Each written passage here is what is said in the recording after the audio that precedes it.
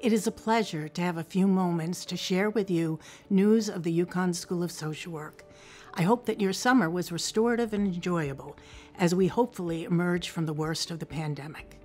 We recently welcomed our newest cohorts of BSW, MSW, and PhD students to this next academic year. This year is particularly exciting as we will be celebrating the 75th anniversary of the School of Social Work throughout the year, with a culminating celebration in the spring.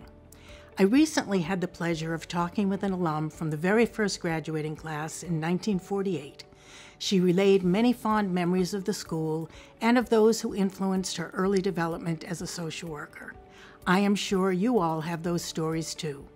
As a longtime faculty member at the school, I certainly have great appreciation of those who came before me and who have influenced thousands of alumni.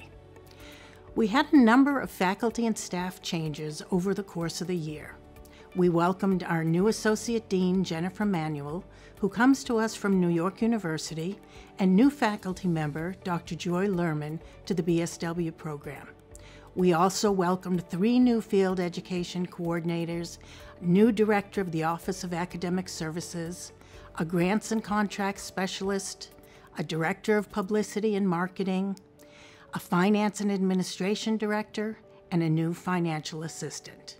So there is a good buzz around the building, and we were all excited as we moved through the fall semester with renewed energy and commitment.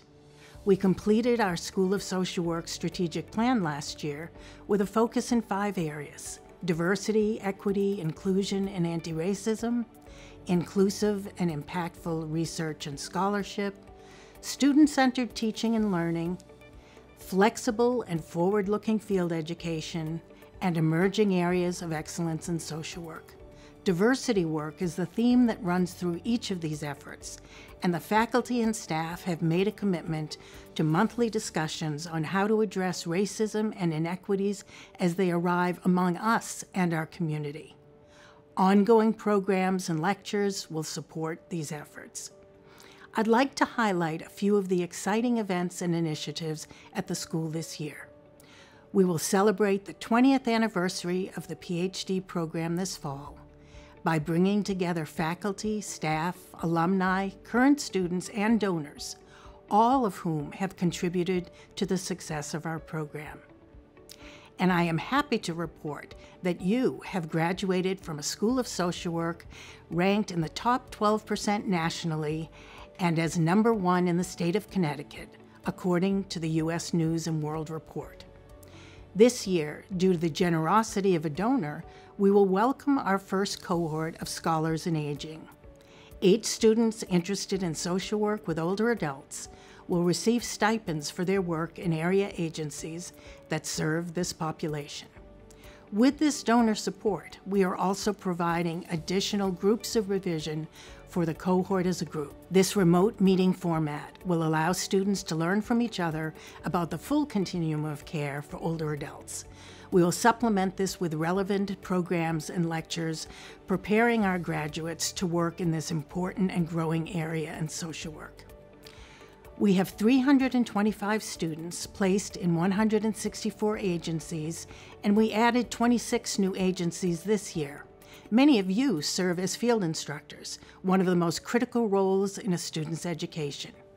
We've increased our presence in schools where the demand for social work services has skyrocketed. We also completed our Spanish-speaking BSW pilot program in collaboration with the Connecticut Department of Children and Families.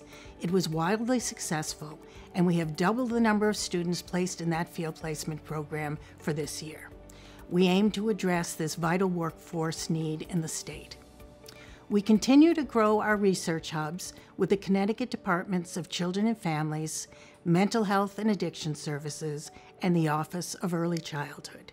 This is high-impact research which informs practice across the state and nation with our communities. Our faculty has over $20 million in grant activity. Dr. Christina Wilson has been named the editor-in-chief of the oldest social work journal in the country, Families and Society. This gives the school national prominence and an important voice. All of this happens in the context of a challenging world and social context. Between the residual effects of the pandemic, the exacerbation of structural inequities that influence the day-to-day well-being of many of our communities, as well as their futures, the challenges for our profession are greater than ever.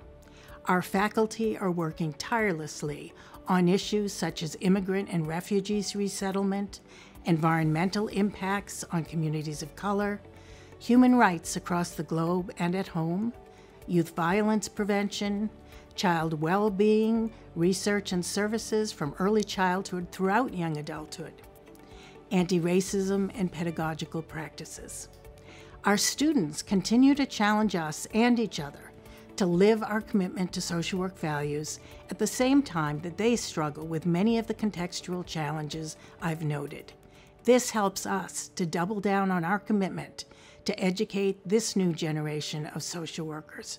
I am so grateful to those of you who have served as mentors, field instructors, supervisors, and adjunct teachers.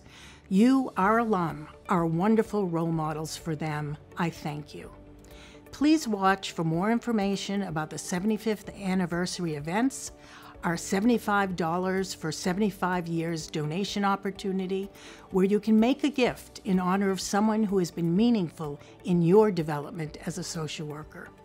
We also invite you to join the various online programs that we offer at the school or through the Alumni Association, attend our continuing education programs, or become a mentor. Best of all, if you've not been to our downtown location yet, come and visit. We would love to welcome you. Thank you.